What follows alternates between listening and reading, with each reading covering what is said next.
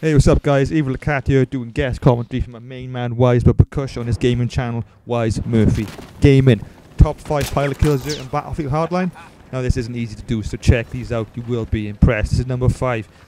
Wesley's the guy in the face, and if it's not bad enough, he runs over, jacks his helicopter, like you always should. If you can fly it, it's pretty tough. Takes out the tail of the helicopter, lands on the roof, and drills this guy in the face. That's number 5 done. Here comes number 4. Now, it doesn't matter how many helicopters are on screen. Take a pop shot. He is awesome. He gets one. How'd you do it? It's not easy stuff.